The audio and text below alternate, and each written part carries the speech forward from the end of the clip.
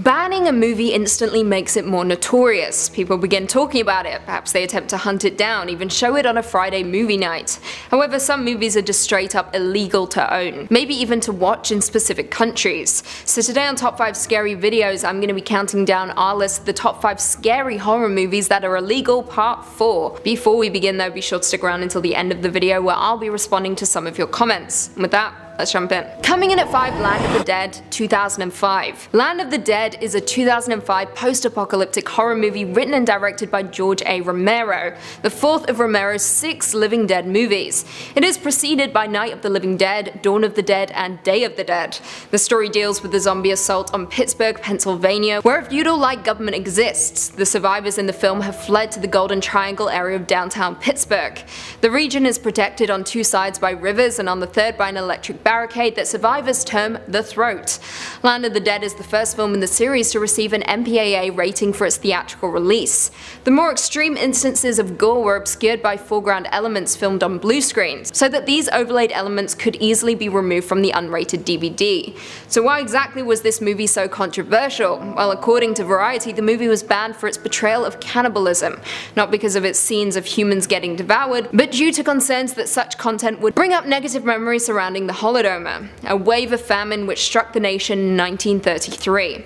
In Germany, both the theatrical and unrated versions were rated 18, and in Ukraine the film was outright banned. Coming in at 4, Hostel and Hostel Part 2. Hostel is a 2005 slasher film written and directed by Eli Roth. It is also the first installment of the Hostel trilogy, followed by Hostel Part 2 and Hostel Part 3. The plot essentially follows a mysterious organization that tortures and kills kidnapped tourists, specifically 3 friends who are traveling across Europe. Now, as you would expect, a lot of Europeans had issue with the first Hostel movie for making the continent seem like a depraved, torturous place where Americans go to die. However, saying that, it was only in Ukraine that the movie pissed enough people off for it to be banned outright. Both Hostel and its sequel were outlawed in the country for its excessive torture, as well as for depicting Ukraine as a place where tourists disappear for money. Let's discuss Hostel Part 2 though. Released in 2007 and directed once again by Eli Roth, the plot follows 3 American female art students in Rome, who are directed to a Slavic village where they are kidnapped and taken to a facility in which rich clients pay to torture and kill people. The film has been restricted to adults in most countries, however it has been cut in Germany, and the German extended version has subsequently been banned in Germany. A court in Munich ruled the release of the film to be punishable by law. The film was then banned outright in New Zealand upon a submission to the ratings board, after the distributor refused to make cuts in order to receive an R rating. On October 8, 2007, the film was cited in the House of Commons of the United Kingdom as an example where stills from the film could be illegal to possess under the proposed law to criminalize possession of extreme pornography. Coming in at 3, The Devils, 1971. The Devils is a 1971 British historical drama horror movie directed by Ken Russell and starring Oliver Reed and Vanessa Redgrave. The film is a dramatized historical account of the rise and fall of Urbain Grandier, a 17th century Roman Catholic priest executed for witchcraft following the supposed possessions in Loudun, France. It also focuses on Sister Jeannie de Anges, a sexually repressed nun who inadvertently incites the accusations. The Devils was partly adapted from the 1952 non-fiction book The Devils of Loudun by Aldous Huxley, and partly on the 1960 play The Devils by John Whiting, also based on Huxley's book. The film faced harsh criticism upon its release from the national film rating systems due to its disturbingly violent, sexual and religious content, and originally received an X rating in both the United Kingdom and the United States. It was also banned in several countries and in turn heavily edited for release in others. The explicit sexual and violent content paired with its commentary on religious institutions resulted in the film suffering significant censorship. Commenting on the movie's nature, Reed stated, "We never set out to make a pretty Christian film. Charlton Heston made enough of those. The film is about twisted people." The movie has actually never received a release in its original uncut form, saying that critics dismissed the film for its explicit content, though it did go on to win the awards for Best Director at the Venice Film Festival, as well as from the US National Board of Review. The Devils received critical backlash upon its release due to its outrageous, overheated and pornographic nature, and went on to be publicly condemned by the Vatican. Coming in at 2, Ilsa, She-Wolf of the SS. Ilsa She-Wolf of the SS is a 1975 Canadian Nazi-ploitation sexploitation film directed by Don Edmonds and written by Jonah Royston.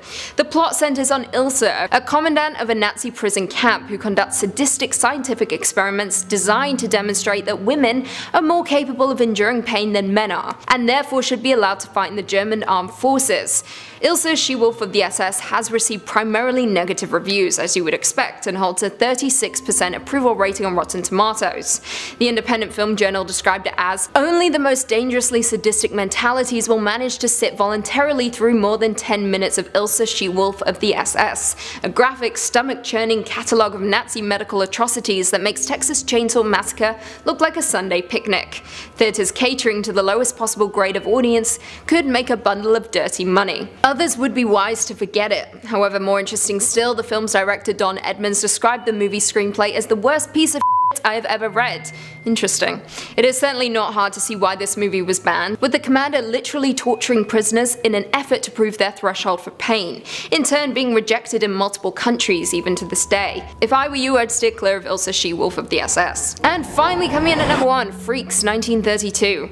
Freaks is a 1932 pre-code horror movie produced and directed by Todd Browning. For those who don't know, pre-code refers to the period of time in Hollywood where film was transitioning into talkies, and it was no holds barred. Films could get away with so much without there being any repercussions. That was until the Code Authority came along and changed everything. However, I digress, we'll return to that later. The movie itself follows a trapeze artist who joins a group of carnival sideshow performers with a plan to seduce and murder a dwarf in the group to gain his inheritance, but her plot proved to have dangerous consequences. The film is based on elements from the short story Spurs by Todd Robbins. The movie was given a test screening with audience members reacting negatively to the movie's grotesque content. In response to this, the movie was significantly cut and additional footage was incorporated. However, despite the cuts made to the movie, Freaks still garnered notice due to the fact that its eponymous characters were portrayed by people who worked as sideshow performers and had real disabilities.